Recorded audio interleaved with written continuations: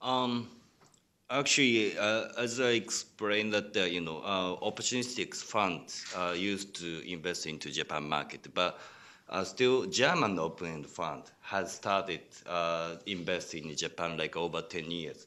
They are sort of like long-term investment, income investment or something like that. But they need just 5% for the cap rate to invest into the Japan market at that time. But it was a bad timing for them. Like the rent is sort of like a peak at that time.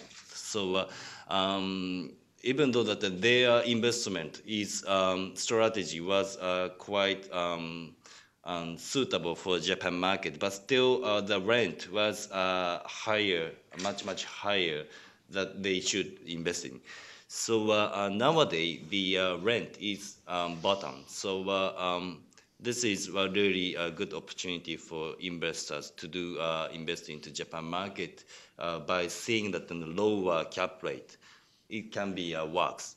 And in Japan now, many of money want to buy properties, but the problem is you can't find any properties in the market because still such as CMBS or Japan Bank's loan lender is holding their properties till probably they have to sell it in a soon, like a couple of years later on, and I think many of investors are looking into Japan market, but still they understand what they've lost in over 10 years. So they are, I think, clever enough to see the Japan market to see that the appropriate rent or appropriate vacancy rate or something like that. They really examine about that stuff. So I don't think it's the price is going up because of the too much, competition.